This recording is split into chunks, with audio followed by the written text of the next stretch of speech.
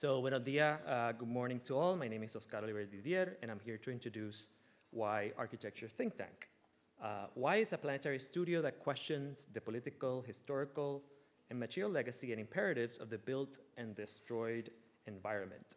Founded by Puerto Rican architect, artist, curator, educator, author, and theorist, Cruz Garcia, and French architect, artist, curator, educator, author, and poet, Nathalie Frankowski, Why is one of several collaborative platforms of public engagement that include the alternative trade school Loudreaders, for which they just wrapped up a session this week at the Universidad de Puerto Rico, and the antidisciplinary collective Post-Novis. Now a team of 3 since Emma was born a year and a half ago. For me, Why's work provokes rather than resolve, rehatches rather than invent, derives rather than copy. Their projects and writings remind us that what is a tropical paradise for some is a historical site of exploitation and extraction for others. They are unforgiving in their relentless pursuit of making more evident that the Caribbean is the inaugural site of capitalist modernity, and racial hierarchies. They are combative in their expressions while simultaneously poetic in their aesthetic experimentations.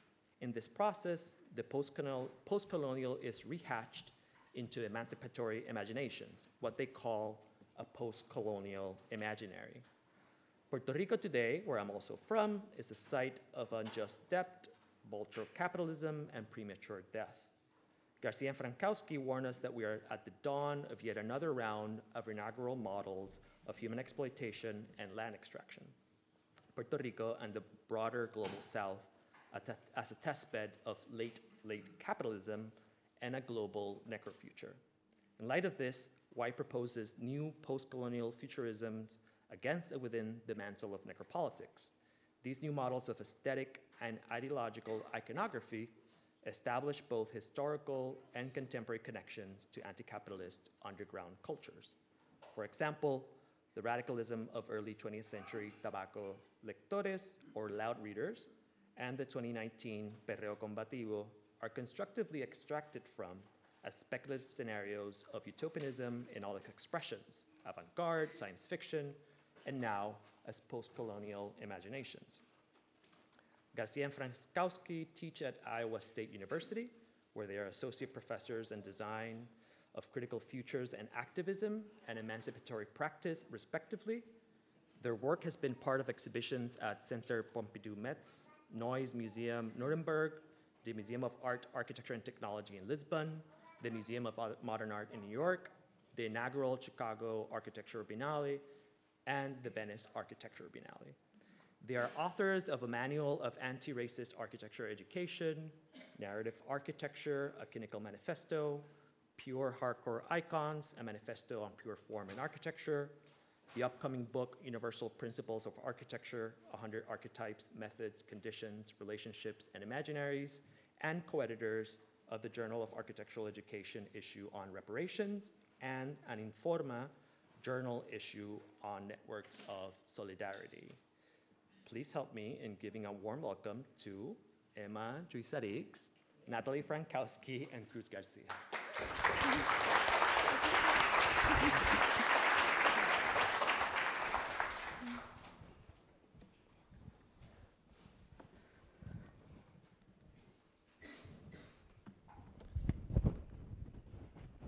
So thank you very much for the beautiful introduction. People say this all the time, but we're truly happy to be here, right? It's our third year teaching here. And the first time that we got an email from Andres saying, we want you to, your work is really important for us in Columbia. We would like you to welcome you to teach here. We were like, Andres Haken knows who we are, first of all. That was the first question we asked. And the second one, we're like, are they really interested in what we are doing? And then after being here a couple of years and being surrounded by really fantastic faculty and students that, which we maintain a really incredible relationship through the years, then we understand what he meant. So thank you very much. Today's exhibition, not exhibition, it's a lecture. It's called Not a Test Lab, or No Somos un Laboratorio de Pruebas, Loudreading, Spirals, and Post-Colonial Methods. We're going to start with a couple of bibliographical notes, or what we call a conceptual, theoretical, and practical project we call life, right? And how somehow everything we do is embedded between our life and practice. And when people say, like, what do you do, it becomes every time more difficult. But I would say, like, a way to summarize it is like question, power, and that pretty much sums up what we are about. So part one, history doesn't exist. There is no post or pre in this vision of history that is not linear or theological, but rather moves in cycles and spirals and sets out on a course without neglecting to return to the same point. The indigenous world does not conceive of history as linear. The past future is contained in the present. The regression or progression, the repetition or overcoming of the past is at play in each conjuncture and is dependent more on our acts than on our words. This is a quote by Silvia Rivera Kusikanki in Shihi na Kah Uthiwa, a reflection on practices of decolonization. And what we're going to do is we're going to introduce a bunch of images. Probably you shouldn't count them, right? Because it's a lot. But you will see how the presentation in itself is not really linear. We're going to start with something and end with something, and pretty much they are all the same. Some things may look like far away for some, at home for others, but they are all embedded in the same discourses, right? And I want also to add that today you'll have 2 loud readers and also 1 loud reader, loud players. So Emma and me will be the loud readers of this session, and loud players too, I guess. So we are Nathalie Frankowski and Cruz Garcia and Emma Yusarix, as Oscar mentioned. And this is really important even conceptually, right? Like since our baby was born, we had the chance to, at the call of Leopold Lambert, to write a letter to her for his issue on the land from settler colonial property to land back, where we could explain to her the origins of her name, right? Emma from emancipation and Yusarix with the Taino Afrofuturist origins, right? This also allows us to think in the same way that you see the table with the bit of a mess that we try to create, right? In solidarity with Palestine, what's happening there, and the ongoing struggle in Puerto Rico. All the images that we create, the construction of images through archival material that is trying to tell a story that is not the story that we've been told, right? Understanding that history doesn't exist, that history are narratives constructed by the powerful and for those that have access to the means of production and reproduction, right? So that's something that is really important for us in the way that we try to understand what is the legacy and the relationship between the systems of power and how story is narrated. We finished school, this is a bit revealing about our age, but we finished school in 2008 in the midst of the financial crisis. This is us 15 years ago. This is the last time I wore jeans. We were in a suit. I had a jacket. I don't even know where that came from. It probably was my brother's.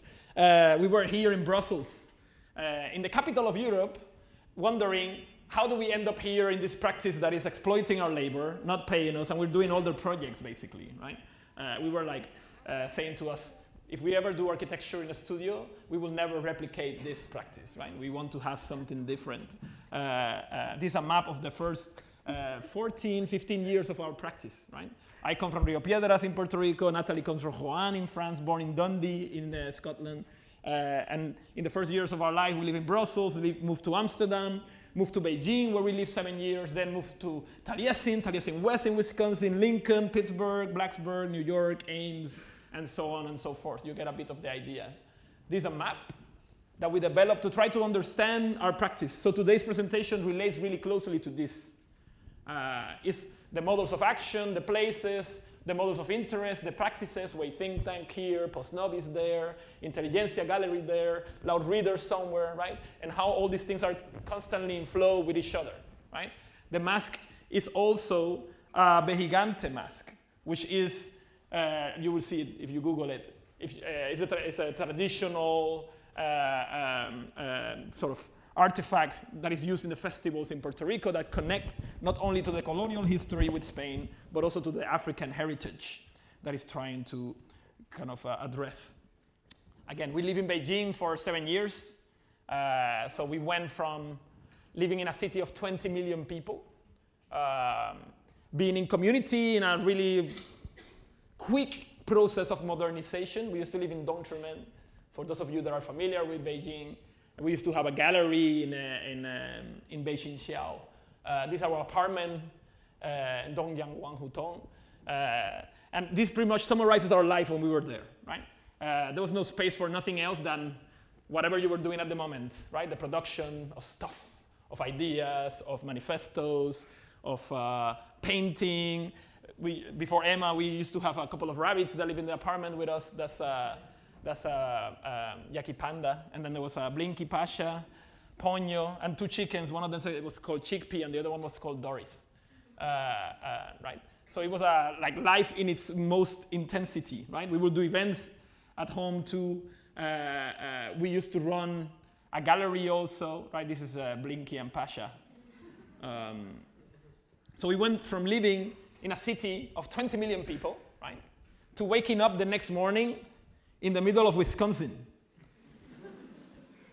in what is now known as Taliesin, or the Frank Lloyd Wright, whatever you call it. They changed the name like 20 times already. That's the barn that he built for his uncle, so that's where we stayed when we teach there. We went there to teach. So we woke up not only in the middle of the United States geographically, but also in the middle of the construction of the architectural genius of the white man that is going to save the world through architecture, right? We had to deal with this history as we were teaching there. People were there just because they wanted to learn about Frank Lloyd Wright. So you can imagine when we came there, it's like, I don't care about Frank Lloyd Wright, how violent it got the first couple of months. However, we survived, unlike many people that lived there before. There was a very intense relationship with the history of the place, right? So what we wanted to do was challenge that idea of the singular author, the male genius that is going to transform the world, right? Through his genius, right? And what we wanted to do is create other forms of education within this place, right? Because we were there and somehow we didn't have a ticket to go back to Beijing yet. So we had the chance to work with our students in the production of new publications. Remember this one, Andres happens to be in the cover with his work on IKEA disobedience. We asked the students, can you look at something else that is not Frank Lloyd Wright? Right? Can we look beyond the constraints of these architectures that are around us, right? We work with high school students. Our students did some magnificent theses that didn't necessarily replicate what was there, but actually question it and so on, right? And somehow I end up in this documentary with the most problematic title ever created. We're being critical of Frank Lloyd Wright, but BBC didn't care, and they call it Frank Lloyd Wright, the man who built America. So there goes 1 year of work down the drain. Our educational practices are not only concerned with university students or with adults, but also we work a lot with children, right? We believe that education of architecture, of the environment, of space, of ideas is something that should be accessible, right, across generations. So we work not only with workshops in schools, but we make children's books or installations, right? Like this is one of our favorite projects ever, the Palace of Megaliths that we did in Shenyang. Maybe not the most sustainable project ever, but totally fun and totally worth it, right? Children were allowed or invited to perform the design of their environment for a couple of days. You should have seen the face of pure happiness and joy as they were like able to transform everything. Funny thing is that every time an adult went here, it would freeze in front of the blocks because they feel like, should I touch this or not? While the children are constantly transforming everything. While working with students, and this, I'm showing you this not only because it's a student project, but to see how teaching for us is such a central part of what we do. This in 2020, right? 2020 now is like one of those years, 1968, right? Like, so much things happened in 2020. People lost family. People were marching in the streets, right? We were confined. We didn't know what was going to happen with the rest of our lives, right? At the same time, you know, or earlier than this, we were teaching already a studio on the lectores, or loud readers, based in Puerto Rico. Students here already were asking questions about what does it mean to have an education of art about Black emancipation, right? Or what does it mean to design for protest, right? Can we teach a faculty where people learn protest, to learn how to manifest publicly, right? Or where people are researching about the role of surveillance in society. This all happening before the summer of 2020, right? So you can feel that there was already, they were taking the pulse of the time, right?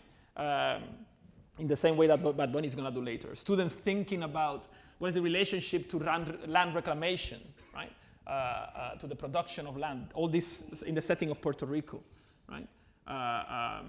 And later on here in Columbia, with the first studio, we thought of a great loud reading is in the making, but no one has noticed how the students use architecture not as a device to perpetuate the systems of power and oppression, but rather question the role of institutions in this. Institutions like MoMA, like the Met, or even Columbia University, right? In their own relationship with the neighboring Harlem. Most recently, also some of our students make some incredible works. Like this one was very, giving a preview about what's about to happen. What happened in the Met, Kritanai Pisutugomol, or Ted, he researched about the footprint of these artifacts from Cambodia that were stolen, and they helped finance the Khmer Rouge during the Cambodian genocide, right? And as he was researching this, the DA went into the Met like a month after he presented this, and they confiscated the artifacts, right? So there was a very clear reading of the relationship of power and politics on that, right? For us, teaching is like another form of medium, right? Mediums that include publication, that include artifacts, that include a history of visual, of auditive, or of artifacts that are not necessarily modern or pre-modern, but rather that are all embedded in time, right? That to us, that translates in the production of many, many different publications. Since the first zines that we published on our own when we were in Beijing, and we had to ship it all around the world, and it would be so costly, and we were like, why are we making this? This makes no sense, right? But there was an urge to find a way to have a discourse that is being exchanged, to maybe later publications with publishers, like some of them that we introduced. The first exhibition we did in Beijing that was self-commissioned. We didn't even know if people were gonna come, right? That was in 2010 or 11, if I recall. To more institutional exhibitions that allow us to present these ideas, like the first installation in the Chicago Architecture Biennale, in the Cultural Center, or how this works develop into books, like the one we share with you of a narrative architecture, a Kynical Manifesto, right, that allow us to create a theory for a form of practice, right? Architecture not only as a way of using representation to sell a project, but actually to question the history and the legacy of ideology in architecture, right? This is a narrative architecture book where you have your reading of the post-colonial prose, right? Again, engaging with history through the form, the medium of the book, right? Other projects like this, really all collage we made to investigate a genealogy of ideal cities in architecture, right? By cutting and assembling a bunch of ideal urban plans that evolve in different forms of collages at different scales, right? We're trying to map the legacy of ideal urban thinking, right? Starting with a show in the Met in Lisbon that was of modest size, I had to say. I don't know why this project keeps getting bigger and bigger, maybe because of urban ambition, to a second show we did during 2020 or 2021 in the Neues Museum in Nuremberg, where the installation got much bigger, to the most recent one in the Centre Pompidou Metz in France, where it was on the biggest hanging wall of a museum in Europe. So I don't know what are they going to do next. Maybe build the city?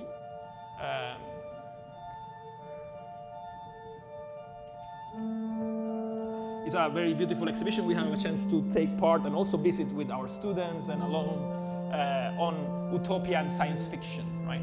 And what was beautiful about it is how different forms of futurism and literature and architecture were all embedded together. Unfortunately, it's over since April, so you cannot see it anymore, but it lives in our memories. That's us with some of our students from Iowa State that we brought there.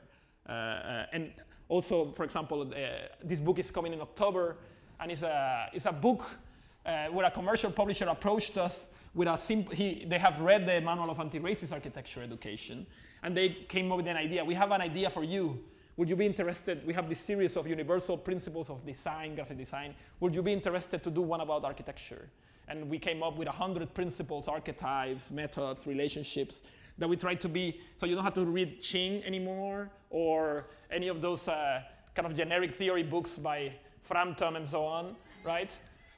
Where we actually try to give the same value to things about ecology or race or gender, disabilities, like for example, a feminist city or a post-colonial architecture where we write 100 principles and make 100 images for each one of them, right? Anybody that picks up a book that wants to learn about architecture is not only going to learn about order and columns and symmetry, but also what does it mean to have an anti-racist planning or queer cartographies, right? Or building construction moratorium, or what are planetary architectures, right? That relates again to other books that we've done, like the Pure Hardcore Icons, that try to explore the role of form making in architecture and how power always understands form, but somehow we accuse of those that maybe don't have the same access to power to being informal, right? That's something that we hear a lot. And I was always interested, no, I want to have control of form too, right? A form that comes from below or from everywhere, right? A global majority of form, we'll say. For this book, we made a bunch of collages. We designed the book too, and it was published first in English by Artifice Books on Architecture in London. This is a long time ago, like 2013 or 14. That's the first appearance of my tattoo of the arm, as you can see. And most recently, and we are really proud and happy, after many years, we wanted to make the first edition in Chinese and English, because we live in Beijing. And then the publisher in London told us, no, we don't do Chinese. So we were like disappointed. But with a friend, Chen Hao, that is based in Shanghai, one of our longtime collaborators, kept insisting, and it got picked up by the biggest publisher of books in China, which is China Building and Architecture Press. And they thought, this book is going to make us no money compared all the codes books that we sell, so you can do whatever you want. It's not a business project. So they also let us design the book, which we had to alter a bit because somebody have told us from the publisher that our graphic design looked like Chinese funerary aesthetics. So we have to kind of adapt some things about the design of the project. We have shown this in an exhibition in 2014, as you can see in a factory in Beijing Design Week. It got translated to German also by Arch Plus for their 40th anniversary. That was a double issue. These things are like before anybody knows who we are. So it's like we get the work out there, and it's like kind of anonymous in a way. We have a chance to do a show in Berlin also with Arch Plus. And also the chance to translate some of those ideas into pavilions and other sorts of projects. This one, a poetry book we published in Sevilla around 2015, where we were exploring, again, language. It's like a post-colonial question of language. Is there a language that can be universal? I love when Andres texted me about Raven Chacon's lecture. And I saw the lecture, and he said, you're going to like this. And I really loved the lecture, seeing how he uses all these geometric forms to try to establish a different vocabulary that is not the colonial music vocabulary, right? So I think this relates to that, how we use words and forms as a form of exploration to performance, through form making, sometimes in paper, sometimes in space. We were much younger here. Again, all these forms and how they translate in 3 dimensions, in the museums, in the galleries.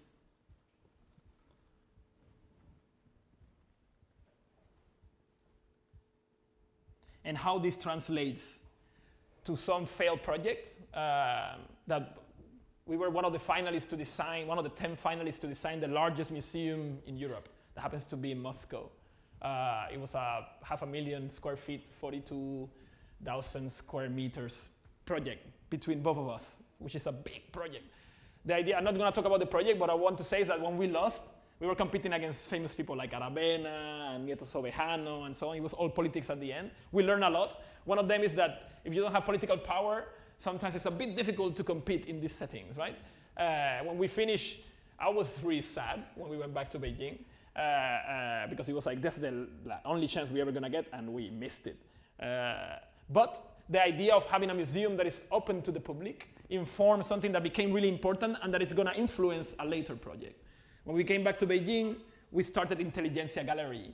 That was an anti-profit exhibition space, right? So here, even if artists sell work, there was no commission for the gallery. It was a completely non-commercial endeavor that became a really important art space in China at the moment, right? Where the market was so strong, right, that there was no space for discourse necessarily. We would make exhibitions, like 3 exhibitions per month, and sometimes 35 solo exhibitions in 35 days, which is a terrible idea if you want to sleep, especially if a performance artist wants to do a 24-hour performance in one of those 35 days. We would do all these exhibitions. There were mostly group shows with artists from all around the world, from Africa, Latin America, China, and so on, in a very small space. And later on, we start getting invited to do exhibitions in larger spaces, in museums, in cultural centers, all with the same anti-capitalist program, right? As you can see in some of these pictures. It's a great piece of work saying, do it, do it, do it, do it, do it, do it, do it, right? That is yes, yes, yes, or right, right, right. They mean the same kind of, by a filmmaker, right? So all the artists, Yuan Shi, that is a kind of known filmmaker, will work in different media, right? This another anecdote that is quite funny. This got censored in another show because it should be the little sticker that you put when you sell a painting, but somebody thought it was a Japanese flag, so they banned it. Some person banned it, right? There were like Yu Bogong showing a work from Mongolia that says the dream is over, carved in marble, or Jason Mena, that is a Puerto Rican artist based in Mexico City, working with the vocabularies of the underground market, right? Like good as gold is a phrase that comes up everywhere. At the same time, we were creating shows that were exploring things about time and history, or I think like in a very contemporary way, this exhibition about control and language called New Speak, that we showed in around 2015, well, so many years already. 010, celebrating the anniversary of the 010 exhibition of suprematism in art and non-objectivity with artists from Russia, from Latin America, again, Africa, China. And maybe this the last part of this, the last project of this first part, and this again connect to the last project we're gonna be showing, is a very important project of ours right now, where we're building a house for one of our most important poets, trans poet called Roque Raquel Salas Rivera, and using Roque was were the title of the Whitney show of the Noé Puerto Rico Post-Huracán. We took one of his books, or on the tertiary, right? The third thing that gives value among two things. That's a Marxist term. But also, we can think about gender when we think about the tertiary, a gender that is not in the binary, not male nor female. We also wanted to think in the architecture, what happens when the house is a house for transitions, right? A house that is looking to the context. We work with the history of the place. This is ongoing, right? We are now about to start construction at some point soon, working with the materials of the place, and also to the geographies. But also what is interesting about the house, there's only two doors in the whole house. That is the bathroom doors. Everything else is about transitioning from one space to the other, right? And we have these spaces that are the tertiary spaces that are not necessarily a room or a bedroom or anything, right? So it's a constant circulation space for a very important friend of ours, and also somebody we admire, right? It's also a symbol for people that want to return to the island, but I won't get into details. But what is important is that you will see how working on other projects leads to this type of project of architecture. Part 2. Critique de la raison post-coloniale. C'est pourquoi les analyses marxistes doivent être toujours légèrement distendues chaque fois qu'on aborde le problème colonial. Il n'y a pas jusqu'au concept de société pré-capitaliste, bien étudié par Marx, qui ne demanderait ici à être repensé. Right. Marxist analysis should always be slightly stretched every time we have to do with the colonial problem. Everything up to and including the very nature of pre-capitalist society, so well explained by Marx, must here be thought out again, right? This is a really important thing, right? We tend to over-rely a lot on cultural analysis that comes from empire, right? And oftentimes the perspective from the post-colonial world, if we want to call it that way, people are missing a great chance to understand what's happening by not looking into the colonies, right?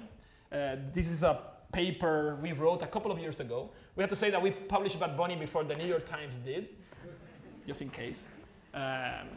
When Avery Review invited us to address something about land, in an issue about empire and land, we came with the idea of explaining what loud reading was. Loud reading was still a new project. I haven't mentioned it yet, I haven't explained it to you, but you will see soon what it is. But it consists on loud reading, right? It's a practice that starts in the tobacco factories in Puerto Rico. In the beginning of the 20th, oh, actually starts in Cuba, but it spreads in the Caribbean. And it's very important in the tobacco factories in Puerto Rico. And it's because people are loud reading forms of political theory, right, to people. So they help unionize, organize, ask for better rights, and so on. We wanted to understand what does it mean to loud read today. Puerto Rico has just ousted, right, like this flag that is here is the black revolutionary flag in Puerto Rico, right? Puerto Rico has just ousted for the first time a governor in its 500-year colonial history. Do you know Bad Bunny? Somebody knows Bad Bunny? Okay. This is Bad Bunny. This is before COVID, right? For us, Bad Bunny came from the future, and he was in the center of the revolution, right? There was something about loud reading, right? These manifestos, and again, it says anti-patriarchal, feminist, lesbian, trans, Caribbean, Latin American. I feel like that encompasses the manifestos that we need to follow today. Why, right? Because trans discourse, anti-racist discourse, anti-colonial discourse addresses everything that is urgent. Everything to deal with the ecology, everything to deal with people, right? This poem by Roque Raquel Salas Rivera explains quite well what happened with COVID even before it happened. It says here, hey gringo, if you love death so much, why don't you marry it? Here, 4,645, which is the unofficial death count of people in Puerto Rico after Hurricane Maria, people that were not even counted. The government and media were saying that 13 people died for weeks, right? So when this number came out, it was not shocking to some, right? But it's a very brutal revelation of a system of oppression that dates back to the creation of the plantation. Who's this? And my students cannot answer because you know already. Who's this? How is she called? Yes, that's Columbia. Bingo, right? Who is she? Do you know this picture? What is happening here? Somebody wants to describe it? What do you see?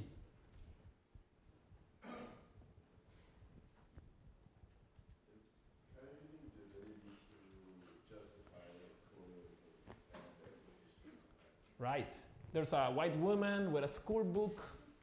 There's technology. There's New York back here, right? There's agricultural technology that all these colonizers are bringing. Indigenous people are being pushed out into the darkness, far away from the light of God, right? Like that's the narrative of Columbia, right? That, are you telling you this so you find another place to take a picture in your graduation, right?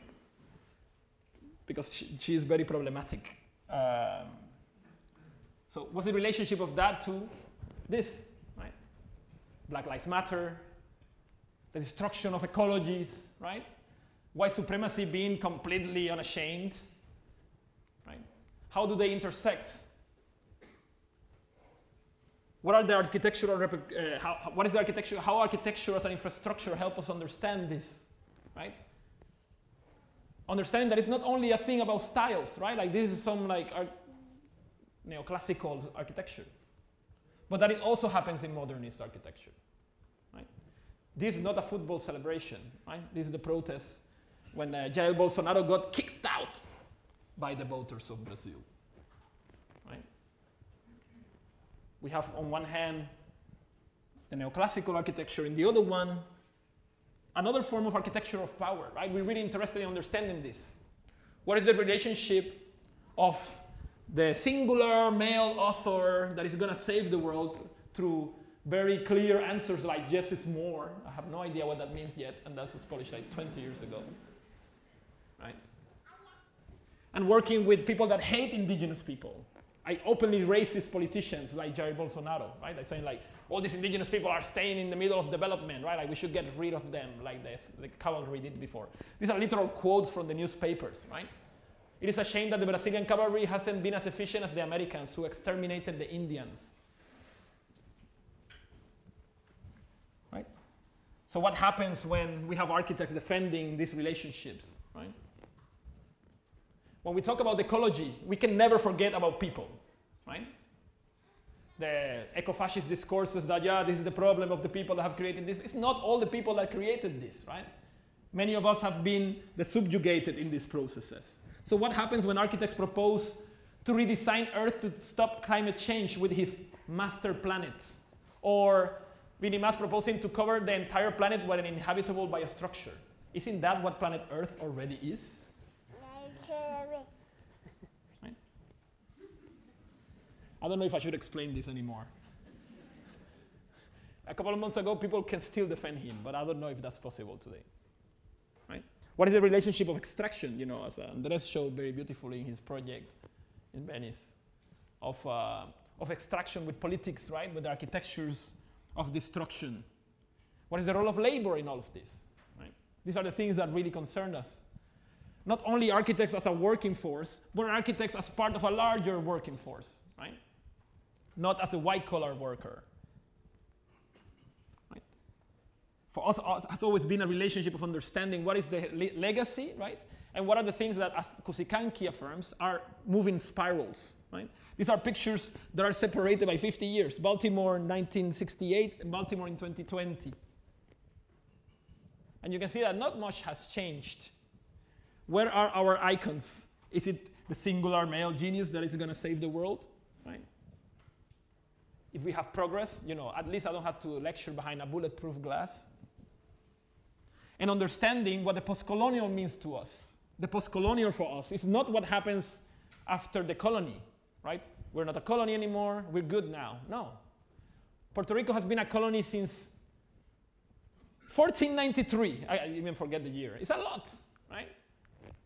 What happens, the post-colonial for us, with the hyphen in the middle, right? And this is against what the humanities used to define it. The post-colonial is what happens when the regimes of brutality, cruelty, extraction, capture and predation, precarity, austerity, that were the norm or are the norm in the plantation, become the norm everywhere else. What happens when here is the colony? When you cannot run away anymore from hurricanes because they're not only affecting the Caribbean. When not only our people are dying in a hurricane without being counted, but millions are dying because of COVID, because of the same reasons. The world is post-colonial, right? Achibembe talks about the becoming black of the world. We call it the becoming Puerto Rico of the world, right? These are two news, right? We can see the relationship between these things, you know. The mass graves are not separated anymore. One is in New York, the other one is in the Amazon. So again, what are our manifestos? What are the points we're trying to make? How do we learn from past struggles, you know, from the struggle in Vieques, from what's happening in Palestine right now? Right? Who are the people that are giving their lives, right, to protect our future? What is our role as architects? Where are we standing? Are we standing with private property? Or understanding that there's, sometimes this is against dignified life, or even access to having one, right?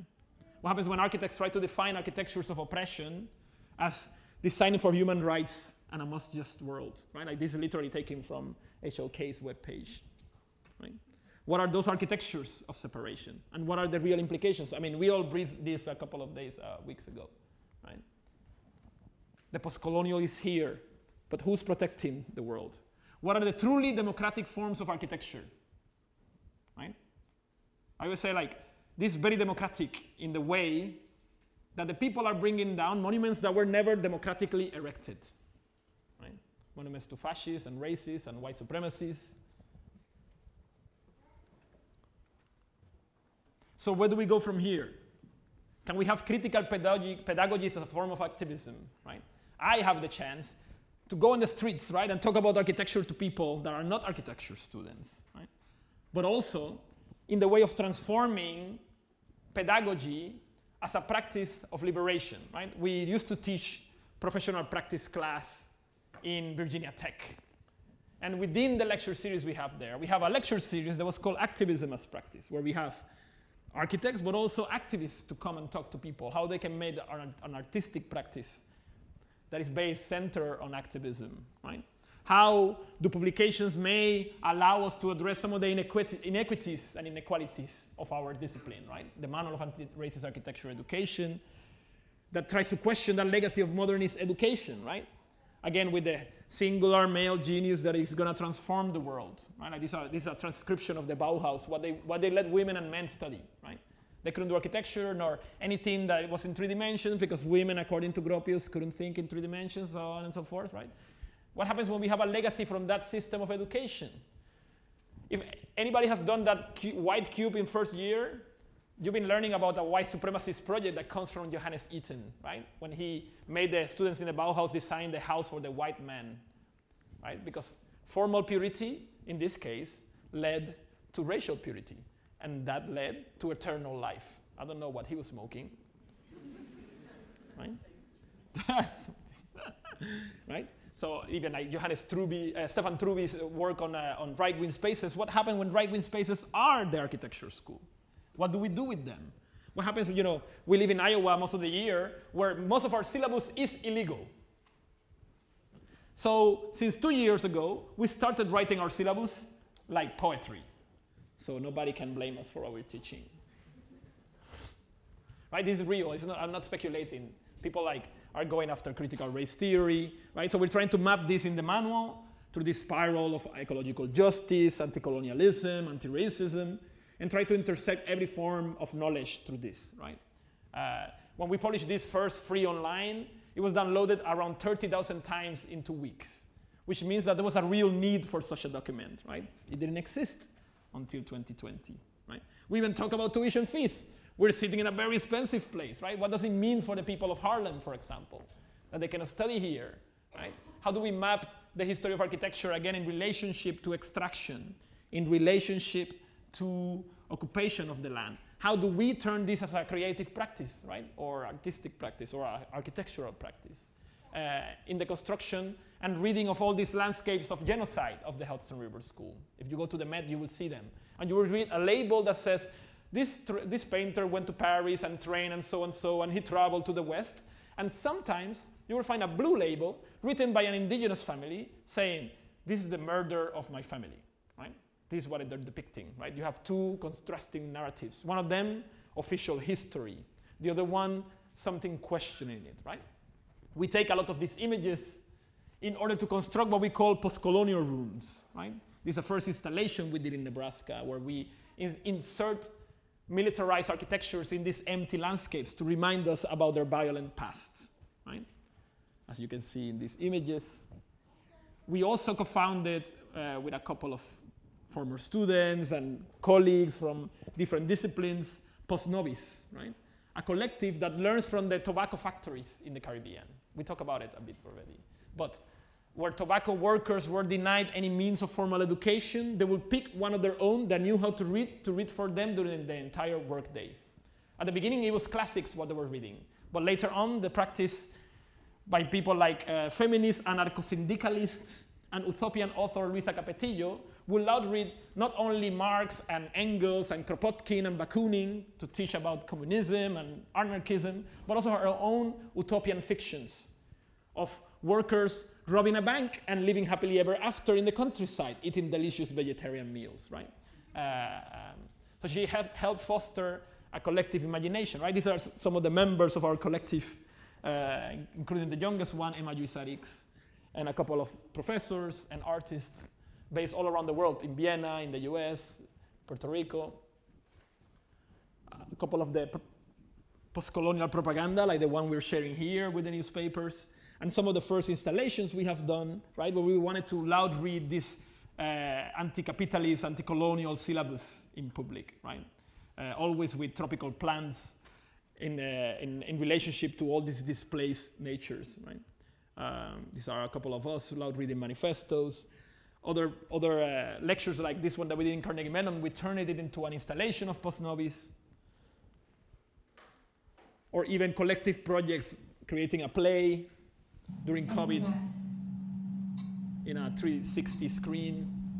It was very difficult to travel at the time, so we were figuring out ways to work hybridly. Collective publications like a Planetary Wretched, a post-colonial narrative architecture poetry book. These are some of the acts of the play. When our students collaborate across different universities to make these post-colonial murals, these students from Virginia Tech, University of Illinois, Urbana-Champaign, and Berkeley, right? 3 land-grant universities addressing the land-grant footprint, collaborating with artists working with some of these questions in exhibitions, like the Planetary Wretched, or more recently, Unpayable Debt that we held in Iowa State. Some of the propaganda to recruit people. And an installation we did last year, a great loud reading is in the making, but no one has noticed, in Magazine in Vienna, where we turned one of the rooms into a flooded stage with the Caribbean motifs, and another one into a reading room for spreading anti-colonial propaganda.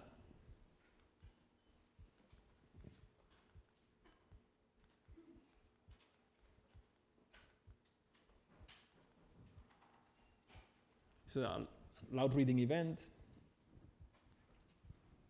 And this relates to a platform, and this is an invitation to all of you, that we run since 2020, when in March we founded in the need of providing free and accessible education at a moment where many universities were closing their doors to students.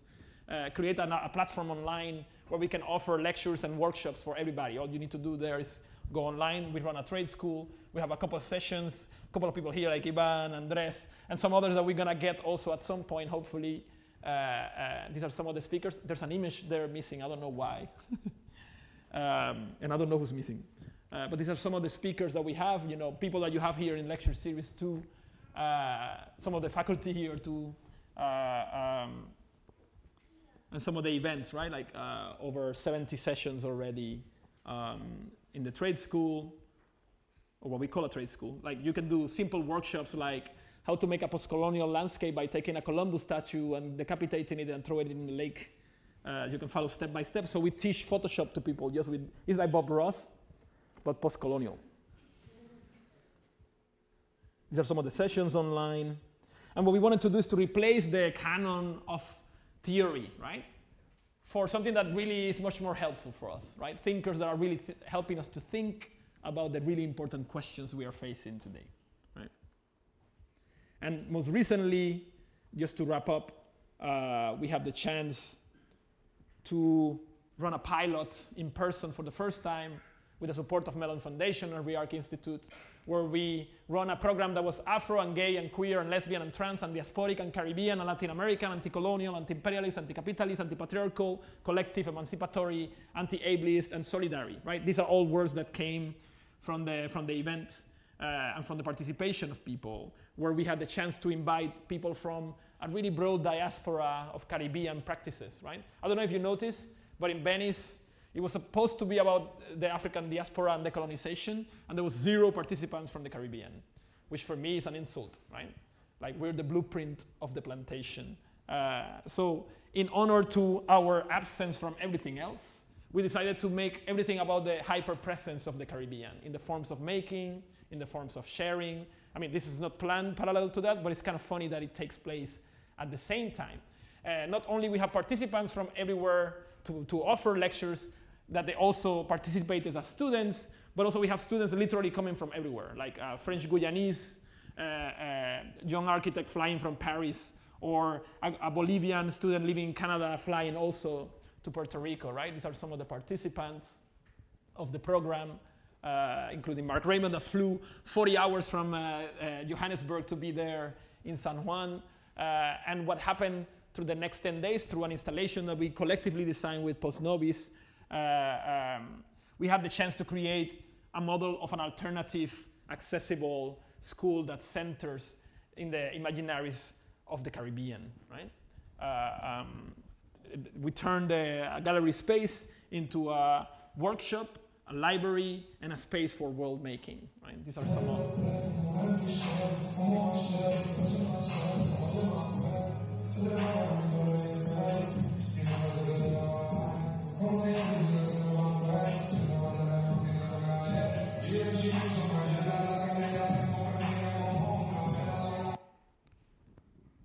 So, as you know, the natures of the tropics are always taken out of context to make these still lifes, right? We wanted to make a still life that it was political in the sense that we were addressing and controlling what it meant, right? So, as Julio Ramos explained in the last day, the tropical garden, designed mostly by a German architect and with the idea of the Eurocentric form of knowledge that the University of Puerto Rico is, was transformed by a garden that was controlled with the discourses that are originated from the Caribbean, right? These are some of the images of the installation. And it started all with a series of mappings. For example, we painted a blackboard where we could map the places of origin as well as our fields of action and interest, right? That was the first exercise where everybody's mapping where they come from and what are the fields of interest. This is going to be part of a series of publications and a series of really incredible workshops like participation as an anti-patriarchal pedagogy that involves the body, right? Many different types of body, disabled, able, children, adults, different genders, non-binary people. Again, these are some of those events. They are all led by the Loudreaders that are also students in each of the presentations. So it's a non-hierarchical space. I remember in all Christmas my grandma would give me a teacher really as present. And so for me, like... Right? And having, for example, Isabel Jolicoeur joining us for IT, or Island City Lab from Kingston, Jamaica. And I love this because I think it really encompasses what many of us feel. Being an architect in Haiti means taking place in a foreign-dominated decision-making spaces. It means taking up space, and I think here really importantly, it means taking or grabbing a seat at a table where you are often not invited, even though you are the main subject of the conversation, right? This is a super important quote from her presentation. What does it mean to practice architecture in Haiti, right? Performances by Studio L7 of Dominican Republic in the beach. Some of the discussions, an incredible project on translation by our trans poet Roque Raquel Salas Rivera, a workshop on the history of the violent and history of resistance and occupation in Vieques by Mara Kenny Olivieri, that is the only architect from Vieques that we know of, right? And something that she shared that is really heartbreaking is like, out of her class of 14 or like 20 people in Vieques, 8 of them have died of cancer already. And she's in her 30s. So you know, like, we don't know all the histories, right? And this is really important. Even in Puerto Rico, the history of Vieques is kind of erased by the bigger island, right? And the bigger struggle and the struggles that go in the media. An incredible presentation by Jason Fitzroy Jeffers, that is a Barbadian filmmaker that runs Third Horizon Film Festival. That is a film festival based on filmmakers from the Caribbean and with the Caribbean as topic. And he presented 5 films he curated from the filmmakers of the Caribbean. And the following day, he presented this beautiful film that he directed called Papa Machete, about the machete martial arts in Haiti, like a secret practice of martial arts in Haiti.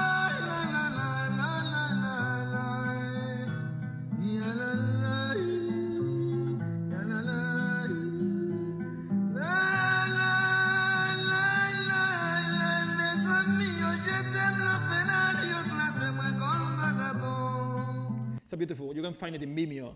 We also, I think, like this, the workshop that changed me the quickest. Nadia Huggins joined us from St. Vincent, where she practices. And what is really incredible about her practice is that she documents St. Vincent under the water.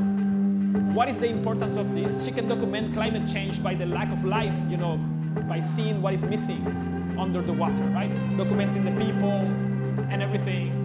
And we had not only the chance to listen to her unlearn about it, about how her amazing practice is so transformative, but also she taught us how to go on the water with a camera and look at the life there in front of us. And it took me like 1 minute to get in the water, and then everything changed for me, right?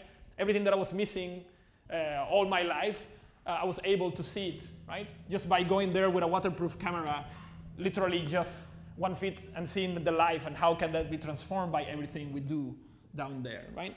Mark Raymond gave us a beautiful presentation about mapping, Creole mapping, right? And the narratives that come from it.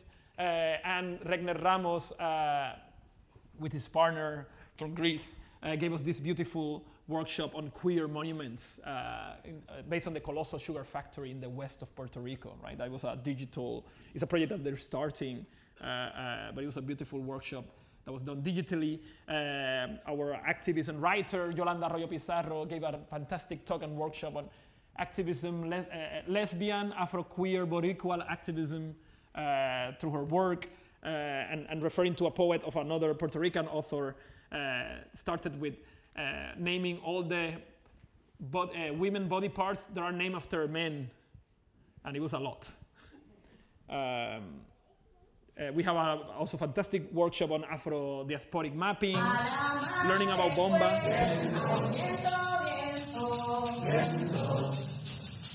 Right? So how all the storytelling in the Caribbean is also done through music, especially when everything else is illegal, right? Learning about the instruments and learning about the legacy of these practices. And then in the last couple of days, in the weekend, we went to one of the libraries founded by a very important Puerto Rican writer that is one of the spaces of resistance where many of these literatures exist. And it's a really beautiful space. And the last day, the penultimate day, we went to Isabela, to the west of Puerto Rico, to do a collective publishing of risography workshop, where many manifestos were produced, as well as a writing workshop by Christopher Rey Perez, that is also one of the members of our collective. And we wrap up with an incredible presentation about a Puerto Rican Puerto Rican activist, Black Panther, Nelson Sostre, that is, has a very important history in New York, in Buffalo, right? And we don't know much about him. And we're also publishing a text, an essay by Julio Ramos, that is one of our most important scholars and researchers on the topic. It was a beautiful wrapping up because it brought everything together, from Capetillo to Sostre to Loudreaders, and in relationship to everything, right? Some of the publications that were produced collectively. And I want to close with this quote. The only purpose of education is to make new worlds collectively. This requires the practice of curiosity as a daily habit and the exercise of dignified and purposeful rebelliousness. Other worlds are possible. Thank you. Thank you.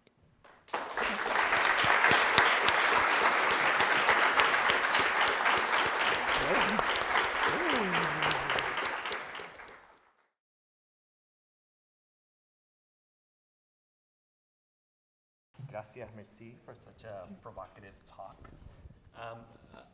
Maybe the first question I wanted to ask is along the lines of the fact that your practice addresses this sort of post-colonial question about language that you just mentioned. A new architectural language based on performance, the spoken word, etc. But I'm curious to further understand how the role of landscape in your work and your explorations regarding post-colonial imaginaries. How arguably they required the images and backdrops of colonial sites of exploitation and extraction. I think we saw multiple images regarding that. And how evoke visually intermixed scenes of nature with illustrations of botanical classification in Bolero Tropical, and in narrative architecture, a Kynical Manifesto, your historic depictions of picturesque landscape serve as backdrop for your post-colonial architectural imaginations. And again, this sort of imagery of manifest destiny also comes to mind. As we all know, and you alluded to in the Caribbean, the plantation machine impose a system of symbols as much as an instrument of economic production. Talk super into the mic. Okay, I will. And the other one goes for Uriel. Okay, here we go. All right, let me rephrase that question. Let me see where I go. As we all know, in the Caribbean, the plantation machine imposed a system of symbols as much as an instrument of economic production and exploitation. And I'm somewhat quoting Jill Cassett here. This landscape was to be both the producer and the sign of imperial power as natural possession. Does your work intend to redefine this landscape or to make evident its colonial nature, or instead to have it become a mute or inert symbol? In a lot of instances, colonial backdrops appear serene and peaceful in your work. Has their imperialist capacity been vanquished, or have colonial practices always hidden their violent nature with aesthetic attributes? I think it's a great question. I think we use landscape, I think, in many different ways, and I think the first one, as you mentioned, is the one where we question it as a tool of representation that was used in history, right? Because that was also like the way to be like a way of propaganda for the colonial project. And what's interesting to us is like to always use it also as a way to contextualize all the different discourses that we want to address, because it's a testimony of its history, right? And it's something also that is a bit forgotten, because what's interesting when you deal with landscape is you also have this idea of a sublime, and sometimes the violence and the context that is actually behind the landscape is not as visible as in other kind of depiction. So for us, it's really interesting to think about that. And of course, in different types of work, if it's more like installation or collages, then the idea of reusing all the tropical plants specifically is also a way to kind of bring it back to the real context that is the Caribbean, and kind of use it knowingly, that you can use you can reappropriate it, right? Because it has been taken away and used in a purely aesthetical form, and used it. I mean, again, it's a testimony of all the also like the geographical and historical displacement of these plants too. So landscapes could be people, and I think they tell you the history of the people. So it's also a way for us to kind of unveiling that. Sorry. Yeah, it's also understanding every image is political, right? It's like some of them are obviously propaganda, and some of them are propaganda, but you don't notice. And I think that's where it lies, and in a way, understanding the role that landscape plays, nature, ideas about nature, ideas about the construction of nature, as Nathalie mentioned, the relationship to people. It's something that is really interesting. I remember being, like many years ago, being in a lecture with landscape architects and people working with the Hudson River School paintings, and we asked a question about like the really problematic history of this and the politics behind it, and they told me that those paintings are not political. And I was like, but I mean, there's a painting about genocide and occupation. How you tell me that it's not political, right? It doesn't have flags and it doesn't have like the tanks there, but everything we decide to not show in an image is a political decision, right? It's a decision about power. So in a way, that's what's really interesting to us. I also have to say that we made a lot of these installations outside of Puerto Rico and outside of the Caribbean, and they have a meaning there. But once we did it in Puerto Rico, it acquired a different level of reading. Like when Julio Ramos read in the last day, he read like a full essay, and basically the first part was talking about how us doing that garden there in the university was really challenging the image of the university that they wanted to construct as this idyllic tropical garden, right? Like tropicality is a device of otherness, of disappearance, of occupation, right? We look at the Caribbean from a different point of view. We don't see it from the outside with the palms and everything. You look at it from the inside, right? So those images of pristine beaches and wilderness and horses and never people, and if the people are there, it's never like people in struggle or emancipated, right? Or in that struggle of emancipation. It tells you that there's a very direct control of the narrative. Again, like history doesn't exist. Whatever you're getting is a history that somebody's trying to tell you, right? Mostly a history about our place. That is not a place where political people live, right? But more a place for you to project, you know, whatever exotic aspirations, right? Bananas, you know, papayas. When you go to the supermarket, sometimes exotic fruits. Does that make me an exotic person, right? Because this is our stuff. So landscapes work like that, right? And the history of landscape. We talk a lot with our students. You know, we go to see those paintings, and I mean, right now they're exploring the footprint, the colonial footprint of those images and artifacts. How do you go behind what is just there and the frame that you're being shown, and you delve deeper into the politics, right? And the footprint, the literal footprint, right? Like not only the footprint of the narrative, but also the violent footprint that allowed that painting to be produced also. Like our next project after the book we're doing is we want to work on a book about ecology, about measuring the colonial footprint of stuff. Because I feel like to talk about carbon footprint is really not enough, right? We're missing most of the picture when we talk about the historical violence that goes, you know, in every scale, from the planet scale to the body, right? Like to getting into, I think, like working with, you know, with people that are talking about gender and race in such a deep personal way, but also structural way. It's super fundamental to understand what we're trying to do. There's no separation between that and nature.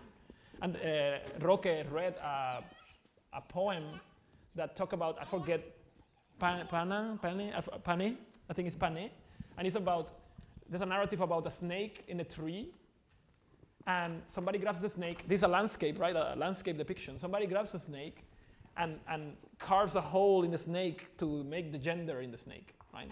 So there's a narrative about gender there in relationship to the landscape. We saw last year when C. Riley Norton was here talking about the swamp, right? In relationship to race and gender again, right? There's no separation between them. I feel like there's no people without landscape and the other way around. So yeah. There's no, I mean, it's the same as what we talk a lot about. Like, there's no history, there's no ecology, there's no.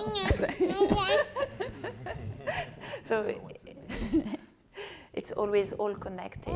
So to think that one is separated or one is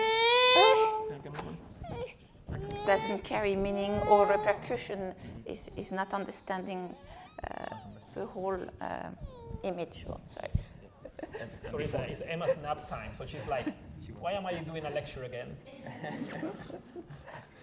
Before we jump to Uriel, I can't help but think of this notion of landscape in Puerto Rico. And one thing is the landscape of the plantation and how that carried a very specific set of ideologies and economies, but now under this sort of logic of real estate and you know, tourism and all these things, landscape is sort of refashioned in different terms, but it still has this sort of colonial underpinning. Never changed. It just kind of refashions itself. Anyway, yeah.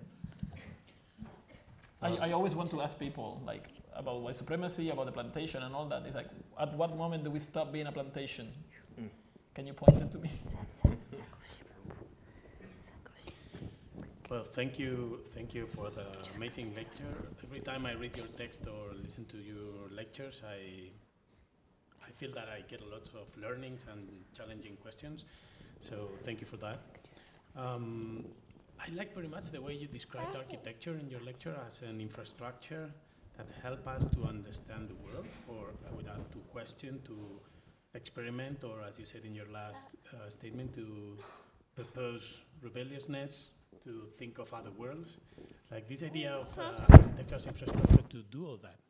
But when I try to move that into how can I say, to land it into practice, to me there is one question that's on the table, and it's the idea of urgency, right? So And many of the contexts you showed us are like crossed by urgent matters, no? Earthquakes, health and ecological crisis issues, whatever. But there is a big tension when we go on urgency, because urgency is also a device that is being used many times to frame the debate on urgent, supposed to be urgent topics, urgent matters. For example, no? And there's many decisions that are taken in the name of the commons for the good of, or because of urgent context, whatever. So how do you deal with this idea of urgency?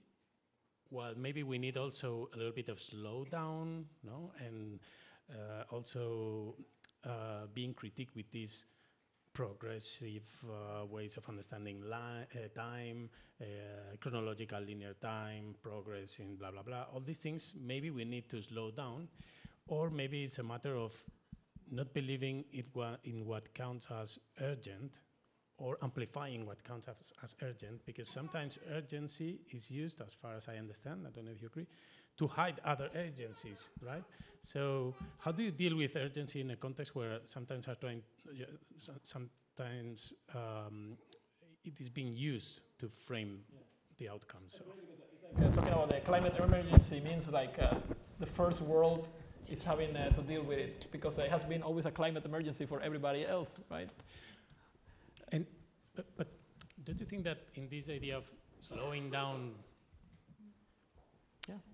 to take the time to debate, to incorporate different voices, to learn from other ontologies, from other epistemologies, etc., and maybe to do some other experiments. And there I go to the title of your lecture. We're not a test lab, but maybe this idea of experiment, like for example in your article when you were playing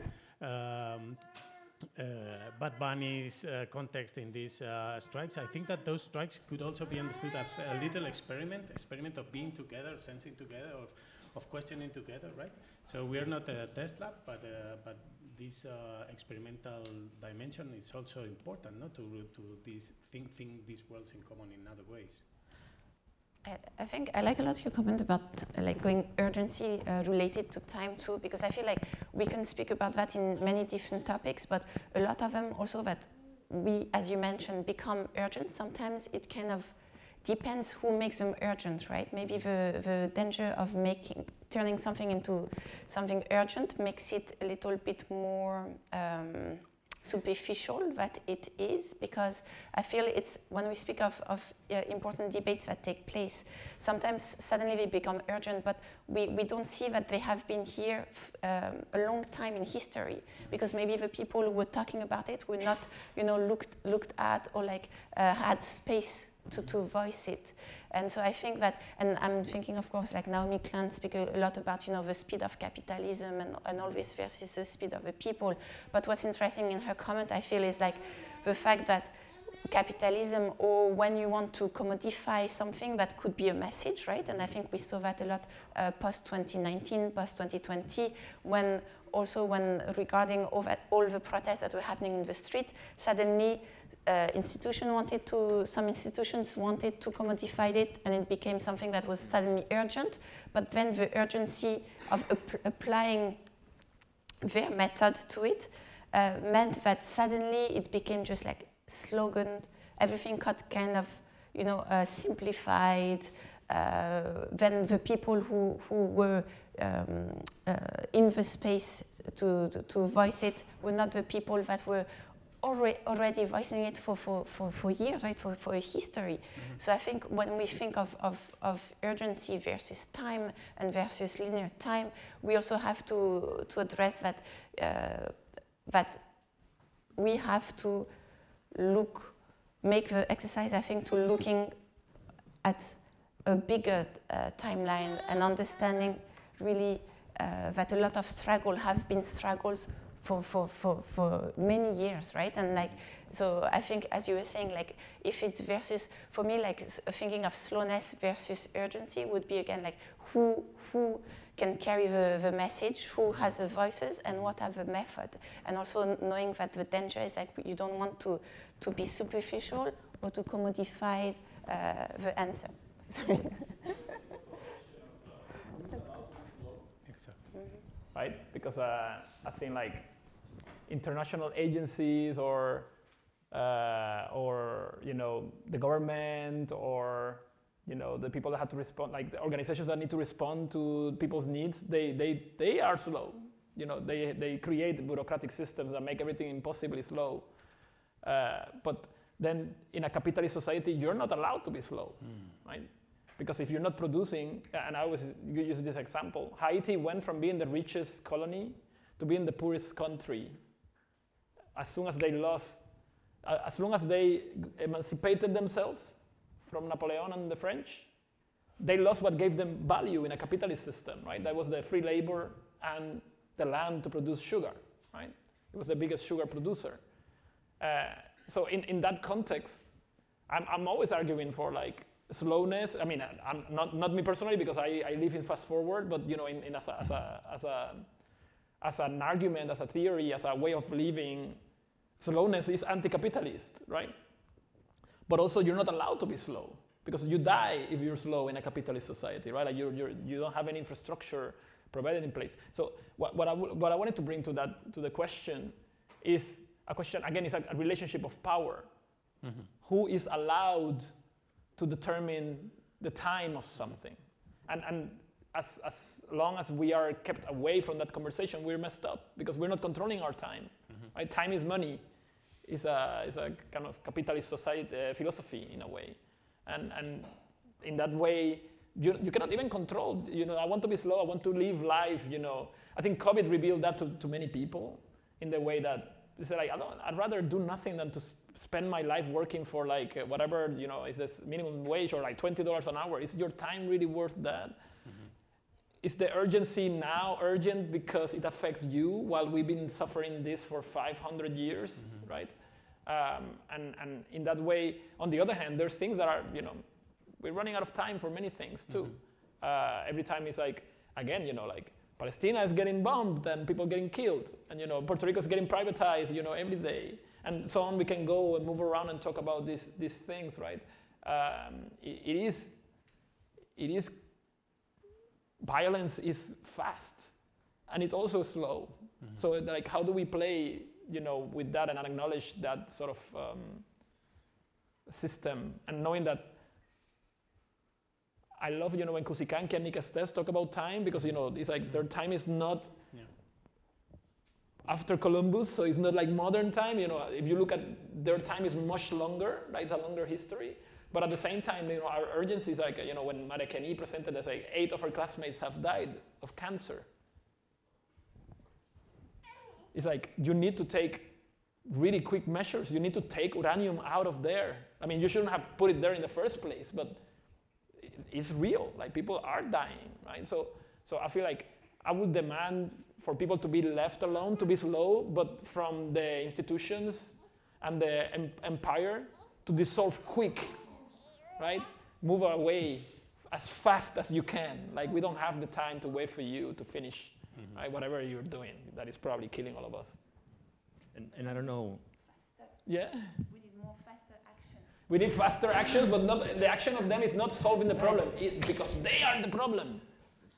So if they are not getting out of the way, then you see what I mean? Like, because it's like, I don't want another panel of European experts to tell us how we're gonna save the Caribbean or the Amazon. You see what I mean? We don't need that, but we need them to get out of the way quick and repair and return, right? Because it's almost like you don't know how to manage yourself. Well, you live a system of precarity and debt. How the hell am I gonna go burn myself with this? You know, it's impossible. Like, so there's no mechanisms of emancipation in place anywhere. Mm-hmm. Everything is always like, how can the colonial project and the plantation, right, transform, as you mentioned, and change form, right? Basically, just like become something that is not readable in the same way, but that operates exactly in the same way, through the financial ways, you know, and the social ways and the political ways. Mm-hmm. And maybe quickly before we jump over to the audience so they can ask some questions, I think that the 2019 Puerto Rico, you know, protests to oust the governor were also key in sort of showcasing this tension between something that is very urgent.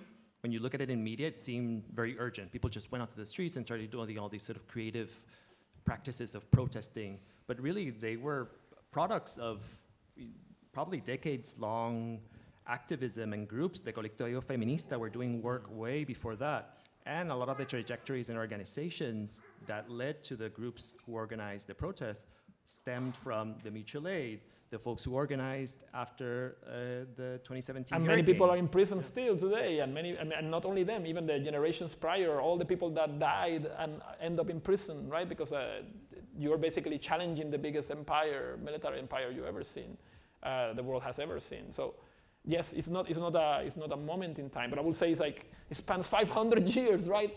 That even if we don't know about even if you don't know about the people struggling to emancipate you, it's still taking place, right? And I feel like, again, like the narratives of how history is narrated, and I'm sure many of you can identify with this because of all the places where we come from. I think it's a really international audience where, you know, empire has a really large footprint, right?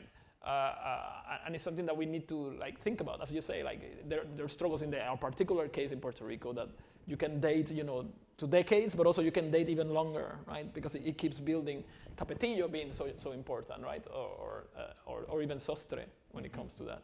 And since New York is also so Puerto Rican, there is also this sort of beautiful trajectory of the lectores from the tobacco factories coming here and in doing New York in the factories and whatnot, doing the lectures. Capetillo used to run when she came here to organize, and this is New York history.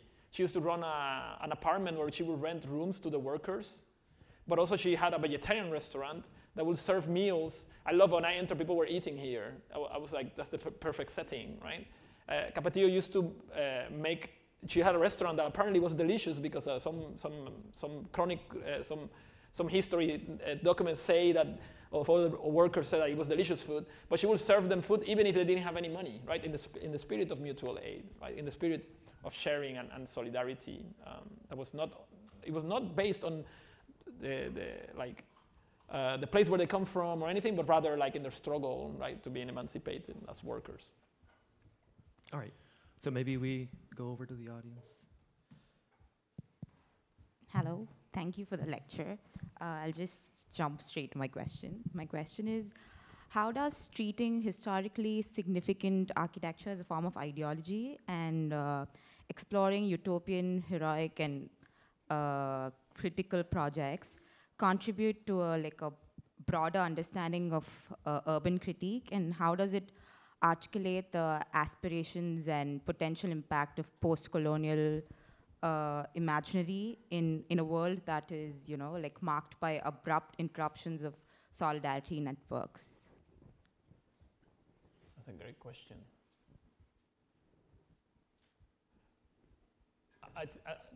In previous lectures, like Nathalie and me, we always have this quote that is by Deleuze, actually, that says, since each of us was several, we were already quite a crowd.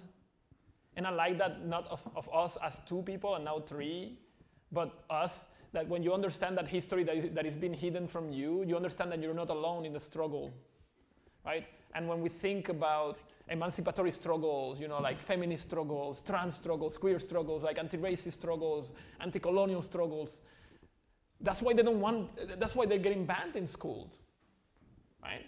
Because if they teach you how powerful you are in history, then you may feel emancipated, right? And say and demand for better, right? So that's why you understand how this infiltrates politics, because politicians understand it quite well. And this is policy. I was discussing with a friend, actually with one of your professors, with Justine Garrett-Moore, the other day. There's think tanks in the US that work on policy making like decades ahead of time. Like where they've been thinking, when is the ideal moment to ban these books, right? So when the moment is ripe, when we have the right politicians, we're gonna ban them. Because that's the history that they're trying to take away. Because as soon as you understand that utopian is not a European's dream of a bunch of dudes in Florence or some dream of racial superiority, but also that they're utopian dreams of collective emancipation, right, and a post-colonial world, then you may know that you're not alone, right? That we need to have planetary solidarity, right? That is really important to know what is happening in Palestine. That is really important to know what is happening in Bolivia. That is really important to know what is happening in Pakistan and in India and in China and everywhere, right?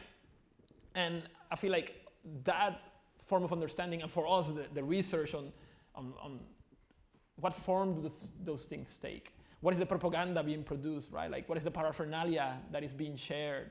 And how can we reclaim that, right? In a way, when you feel like you're alone, you know, early in your career, you realize that you're not alone because a bunch of people have been doing this and are doing this, right? So it helps you connect the dots. And I think, like, on one hand, that's the importance of theory, right? Theory, on one hand, gives us vocabulary to address really important things, right? Like, that's why critical race theory is being banned, right? Because that's the power of theory. And in the other one is the importance not of history, since history doesn't exist. And something I repeated a lot in Loudreaders is that time is a colonial construct, right? Time as we know it. But to understand that there are many things that are connected, right? And in order to understand that, we need to know about them. And we need to learn how to look for them. And sometimes we're going to find them in books. But sometimes books are also going to be lying to us, right? When we wrote the letter to our daughter, her name, we wrote to her that her name, we gave her her name so she can use it as a map to trace her ancestral origins. Because maybe the university is going to lie to her. And for sure the museum is going to lie to her, right? So the institutions that are here to bring us the truth are not, right? You go to the university, if you want to learn about black studies or everything that is not white, you have to go to gender studies or Afro, but everything else is assumed to be universal, but it's not, right? It's a very European, white, male, straight, cis, you know, form of knowledge what is being given to you. So probably you're not going to find those struggles of emancipation and the connection between those things there, unless you have like particular people you can go to, a new department that was formed that is not funded by the central thing, right? Because it's not doing that. So how can we map those cartographies, right? Non-colonial, anti-colonial cartographies. And how can we use them? I feel like I see them as tools also. We see them as tools. When we're looking at history and understanding, you know, what workers were fighting, or, you know, how we can learn from Marsha Johnson and Sylvia Rivera, right? Because everything gets a whitewash in history, right? Like, it's Pride Month, and all the brands, even brands that will actually, you know, fund politicians that are trying to kill trans people, will like put a rainbow flag, and that's a history they want to tell you. It's not the history of the activism that you need to know, right? The history of anti-colonial struggles and all the people within those struggles that are even more oppressed than others, right? That are getting crushed by the military forces, right? So I feel like there's a lot of history that we need to be aware of. So we need to do our homework, and once we start doing that, then we realize that we're not alone, and that's why the importance, you know, a collage for us is a super political tool, right? Because it's literally taking all this historical baggage and just throwing it there visible so you don't forget, right? Every single thing in that image, in those images, in those collages, are things that we are looking at. And there's a little poster, you know, of a farmer's struggle somewhere, right? Or a little book in the table that is a book about emancipatory pedagogies, right? And yeah, I don't know if I'm like answering the question in the totality, but that's why we can expect of an emancipatory education, right? And we are at the center of that as we participate as political agents, right, of change collectively, right, for planetary questions that need really urgent answers that we don't have all the time in the world to address. Yeah.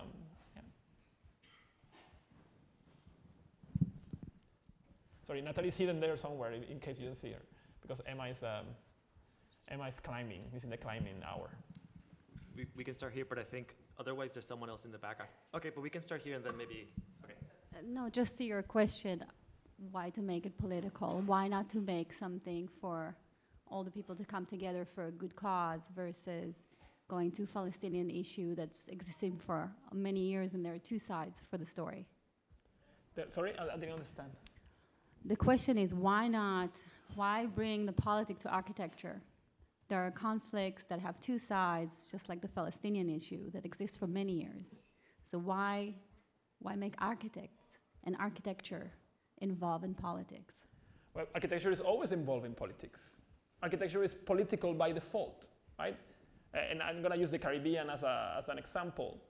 What is the first thing that people do when they go and make and colonize the Caribbean?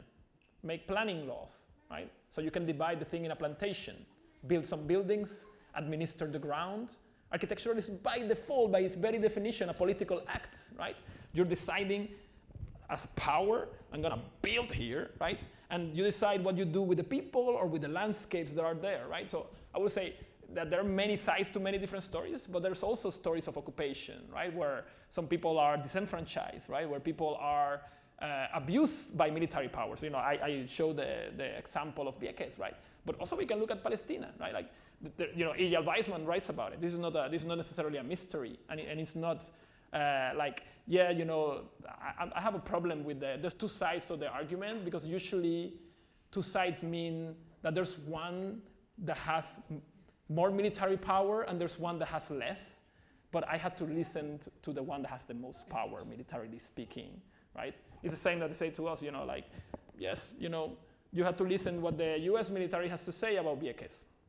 Should I, right? Or should I worry a lot about what Spain did in Puerto Rico for 400 years, right? I'm sure they had a reason to do that. Probably their food was bad and they needed spices, right, to cook. So you can get some spices there. You can get sugar, you can get tobacco, right, to smoke, everything that is pleasurable, right? But that doesn't mean that the voices that we haven't heard of the people that are being oppressed are really urgent and important, right? And I feel like when it comes to relationships of power, and you know, again, like saying that architecture is not political is a political act, right?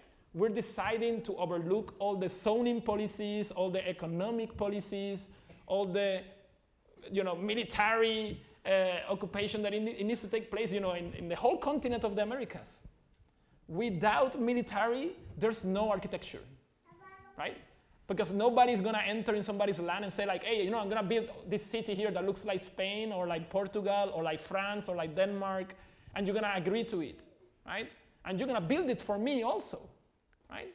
And then you're gonna be my property, and your children are gonna be my property. And whenever you're not my property anymore, you're gonna owe me money, right?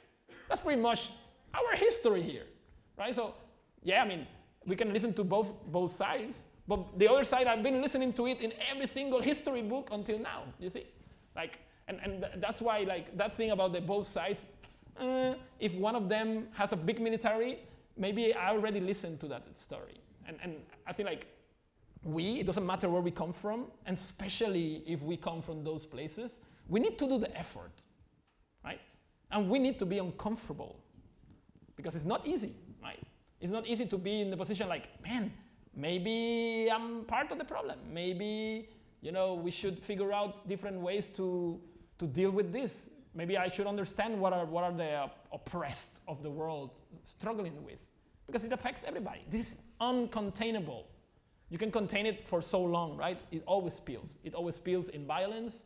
It always spills in genocide. It always spills in ecocide, right? So I feel like it is, I'm just more launching an invitation, right? Where we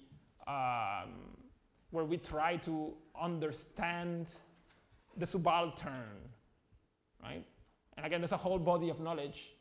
This university hires some really good thinkers on the subaltern world, right? Because they have money. That is connected to the plantations, but still, some universities have the money and don't have the faculty, I have to say. But in that regard, yeah, like I'm unapologetically begging people to please try to position yourself on the oppressed, right? The people that have the guns don't need help, right? They don't need that much scholarship, right? My dream of a university is that there's a white studies department,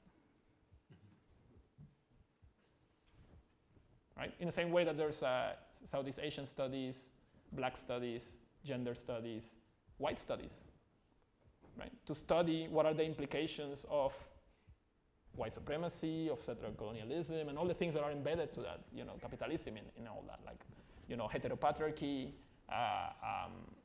and how can we dismantle it, right? So in that way, I wouldn't ask, you know, there's both sides to that. Of course, there's both sides to that, right? But I think, you know,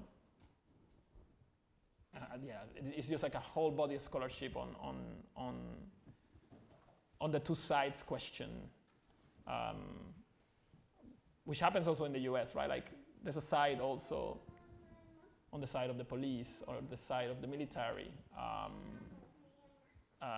They have the guns. I just want to have the books that emancipate me. Should we go over here? Yeah.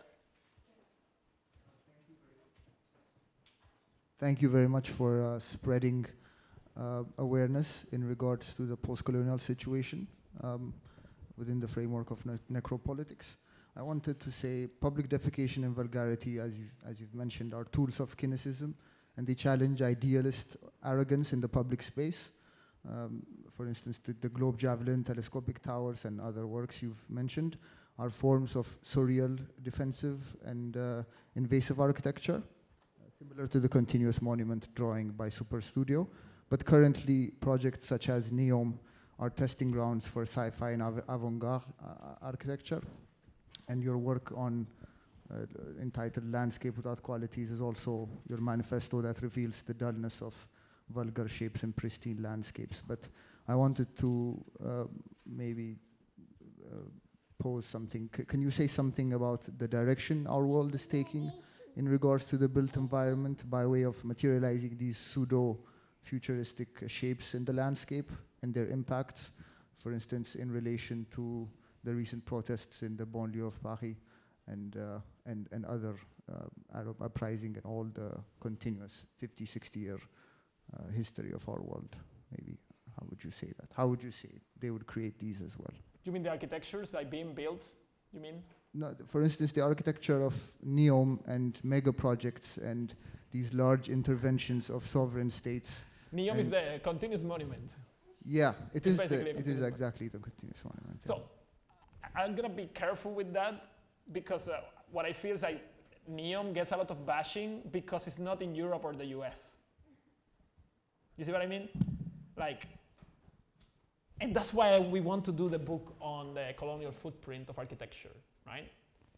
When I look at the colonial footprint of a country like the US, or let's say France, since Nathalie's here, the devastation is such at a colossal scale. Like, who is the biggest polluter in the world?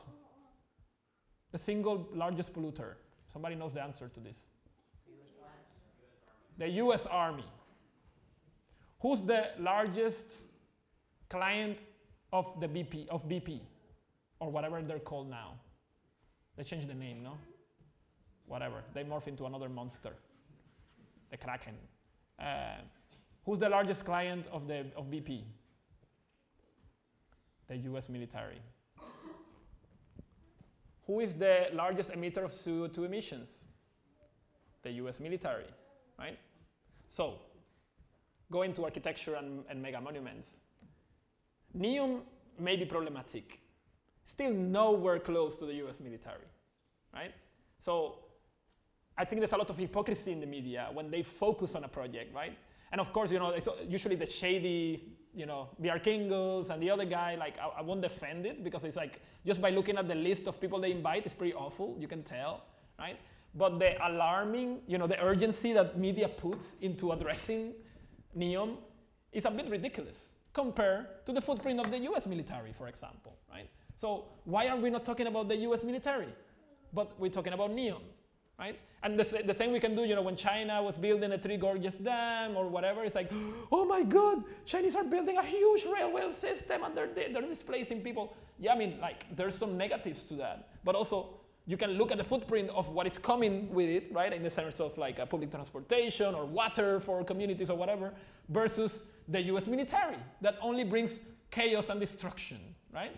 So when we measure the colonial footprints of places and their institutions, those things cannot be overlooked. And the fact that we don't have a way to measure that, it makes it really difficult to assess the real implications of things, right? Because then we may get lost discussing a project that is big and maybe problematic, probably ecologically problematic. You know, I'm sure there's politics there that are messed up. I'm not denying that.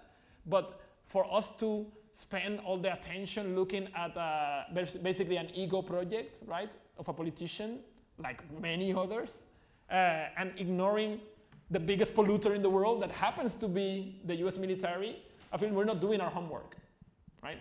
And that's architecture, right? Because the biggest contractors, the biggest contracts in the US are through the US Department of Defense. Ursula Kripa last year lectured about like the whole infrastructure of the border, you know, and the village, the building. Ecologists that are being displaced at the global scale. Now, they don't have a funky architecture like Super Studio, right? So maybe architectural wise, because it doesn't have the aesthetics that register to us, we don't pay attention to them. Still architecture, right?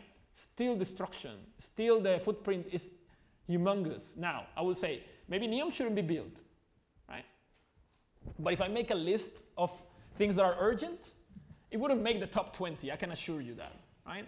I feel like we got to, and that's why we have to talk about politics and not separate them.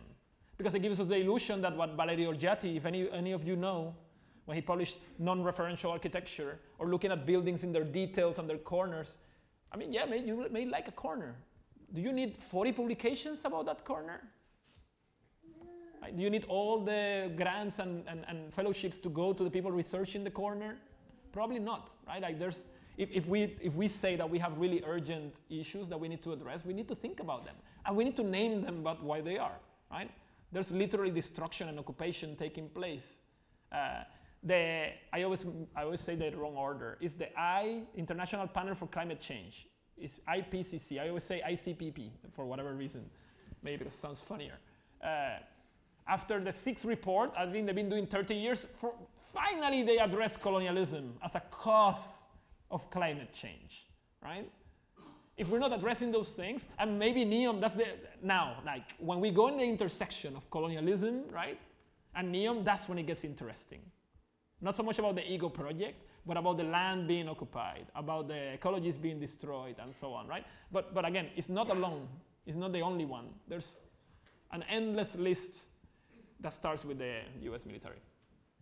And if I want, can I just add something? Because also you brought, sorry, I don't know if you can hear me, but you brought what is actually happening in France right now, right? The protests. So I don't know if some of you have followed that, but so we have in France there's a lot of.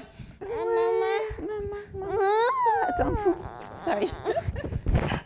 Attends mon cœur, tiens. Oui. Tiens, tu vas aller avec papa un petit peu. Okay, sorry, I'll be back. Okay, we'll try again.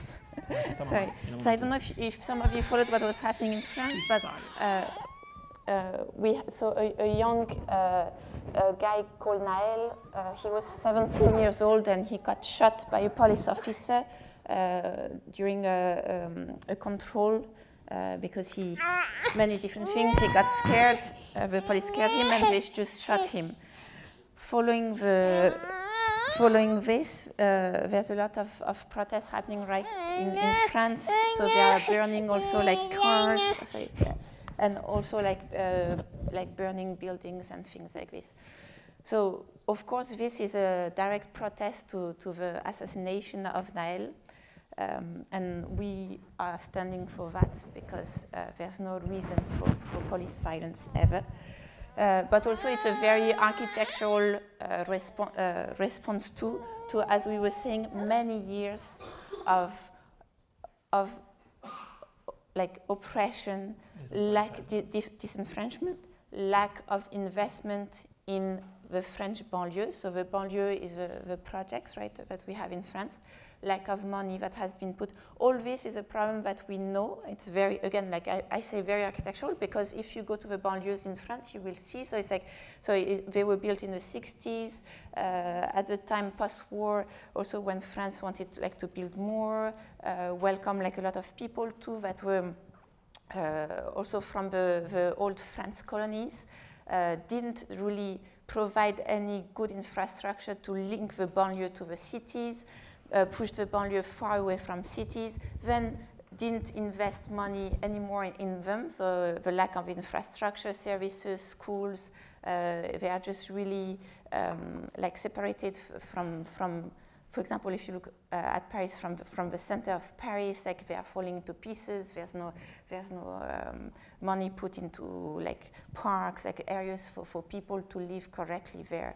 So what's happening now is also like a bigger protest against the fact that France is divided, because, again, there was like a lack of money and involvement to solve how people live and how we created places where people cannot live in a dignified way.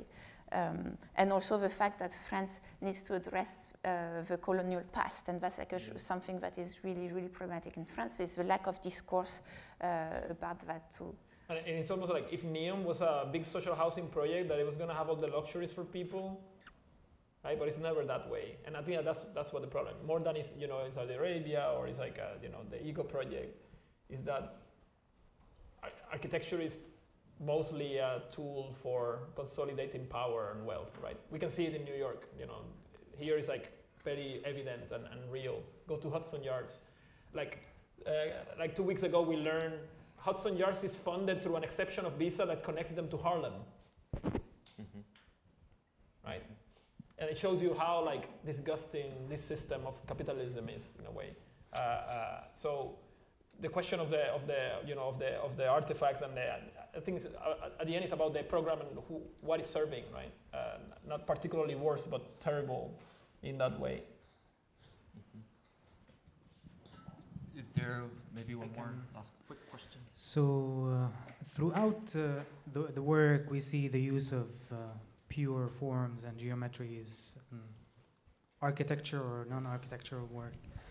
And pure forms are closely related to Western civilization, Platonic ideals and Platonic forms, and so on and so forth. I would say, how do you reconcile that? Like, if there's a perfect sphere, is there like a perfect image of a man, a perfect race, a perfect civilization? Yeah, it's a good question. Can I jump into this? Yes. Yes.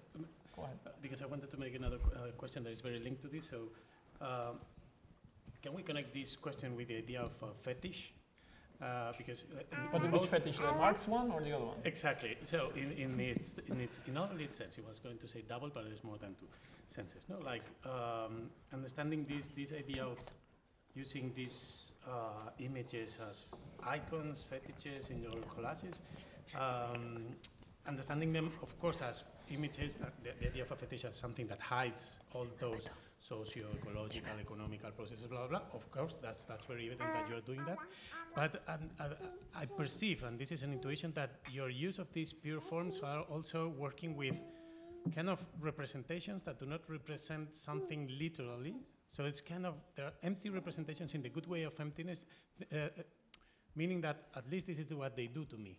They make me, since they are representations that do not have a referent, that referent can be imagined. So it allows me to imagine other worlds. So it incentivates my curiosity, using your last quote, no? It makes me try to think of those other possible worlds, no? So what about that?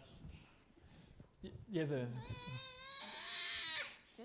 will just add something briefly. And after I'll go with Emma, but on that also what was really interesting for us when we were dealing with the idea of like these shapes and like is, so it's very complex and I would say a very problematic word, but the idea of universalism. Yeah. Because of course there's like the universalism that is imposed, right? That just wants also to flatten everyone's history, everyone's identity.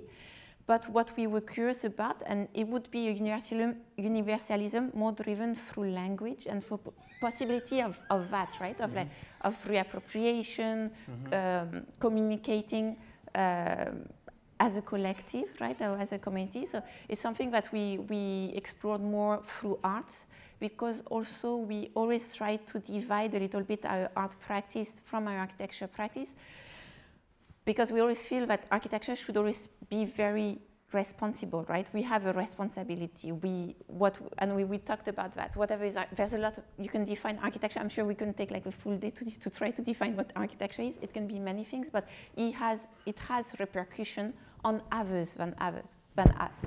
For us, art is a little bit more freeing in a way that you can, you are free to take what you see or what you experience in art as you want. Like if of course, like different types of art, right? There's some that can be like more intrusive than others, but we were just interested in that. So in our art practice, like what can we do to try to find something of the common, right? Or something that we can all exchange with. And that's why thinking of language for us, forms and pure shapes are a form of language, form of poetry. We write poetry with shapes. So it was a way also to try to create this space for the common. But also like going back, I think connecting both, something that we've been, like the first time when we published Pure Hardcore Icons, I don't know if you've seen it, but it's kind of trying to understand how power uses form, like historically, like in Egypt, in the kingdom of Kush, they understood the power of form, but also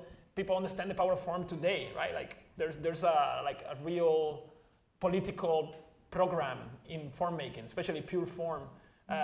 But also as a form of language, as Nathalie mentioned, we're really interested in like also how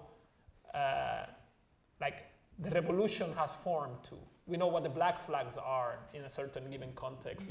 I'm wearing this spiral here, not as a coincidence, right? But the spiral as a form. When we made the diagram of the spiral against the circle, right? Like the spiral allowing for growth, also being a way of thinking about time that is non-linear. I feel like there's forms are, again, like empty of meaning depending on the context, right? People project their meaning there, but also they are very human, I feel. Like, we are form makers. And I was, again, interested in the subaltern or the oppressed or the majority of the world, whatever you want to call it. I'm reconsidering even the third world concept, because Jason Fitzroy Jeffers, he talked about like how the third world is not the third, in the sense of scale or importance, but rather third as non-aligned, unaligned in the two battles between the empire. So in a way, even the third world form or third form, in the way that I hate being called informal. Right? We know what informal means. Right? Informal means informal settlement means that you haven't been able to read the form of that, or you haven't allowed me to make the forms that I want, right? So in a way, it's like a claiming over the form. So it's not only empire and the powerful that have control over it, right? Look at it as a form of language that is human, that we always have made that. And the more you research, the more you find like people have been doing this since forever, right? It's something that unifies us. So in a way also it was, when we made those collages, the early ones, about the pure hardcore icons, it was a way to demystify the icons. I remember, even lecturing in China and somebody asking in the stage, oh, that's a Western thing. So you're telling me that pyramids are Western? You've been lied to by your history class, right? Or spheres are like a construction of Plato. Like, of course not, right? So how can we educate us with that? Understand that we are form makers, and that we're powerful enough as peoples to control the forms we give to everything, right? So I would look at it like that, and that has become more evident with the years. At the beginning, we didn't know necessarily why we were doing it. It's like I drawn to it and research it, because you see that it's prevalent everywhere. And then you read Carl Jung, and then you read other people, and they give you certain readings into it, but then you realize that it's not even for them to answer, right? That it has been even our own ancestral and futurist forms of knowledge. So in a way also it's something about against the new, right? The idea of the new, because we were saying that the shapes could be universal forms, right? Could be universal. They are found out through history, through different, also different users, people in art, in construction, in clothing, in artifacts. So, and it's also something, because the new, right, the idea of the new, and the new in many things, but the new also in architecture, is something that is very colonial when you think about it, because it's the idea that, you know, what was before, doesn't count. We need something new. And the idea also that we can create new is also like a fiction, right? Because nothing is new. We always, there was always traces of something. We reassemble, we reuse it, so it's something different, right? We occupy. We also but occupy and erase right. the histories that were there, right? So that's also part of that. It's like injecting history, but also understanding the role and its potentialities, right? Like as Uriel was mentioning, there are forms of hope and revolution also, and emancipation, right? But also there's forms of occupation, and they may be the same form, which is also where it gets interesting. So we are unfortunately out of time, but thank you so much to Uriel, Nathalie, Cruz, and of course, Anna.